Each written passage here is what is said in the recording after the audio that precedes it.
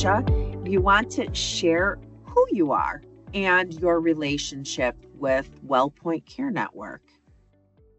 Hello, I'm Jonisha Neita, a parent partner for Wellpoint. I'll tell you, Jonisha, you couldn't have put together a better package of information. You get it, you understand, you have experience, life experience in this, and you're doing awesome. What would be the first thing that you would share as a bio parent to someone who is wanting to foster parent? Establish a relationship with the parent. It's not set in stone that adoption will occur or the child will stay.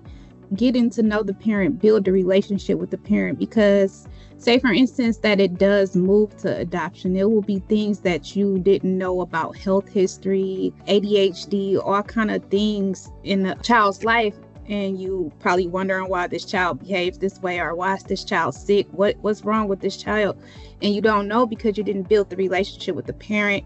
So now you really don't know anything. What would be number 2 on your list? Keeping an open mind. It is so many ways to parent. It is not a right way. It's not a wrong way. It's a learning process, really. Understanding that the parent who child you have is in this process of relearning or trying to do everything a different way. They just really need support. Like say for instance, the parent doesn't have like the finances that you have. You can afford those diapers, but the parent can't afford those diapers. Talk to the parent, work through it together, and find a diaper that the child could wear. That's just one example.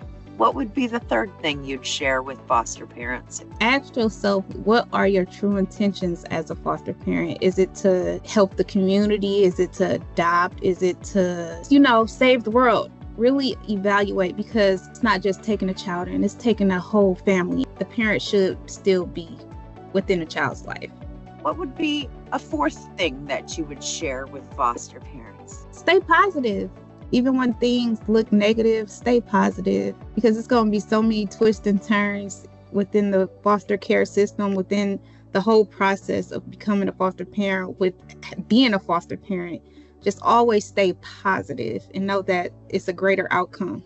It's cool to be one of the folks who gets to know you, Jonisha, because you are a really, really fabulous human, and I appreciate you very, very much.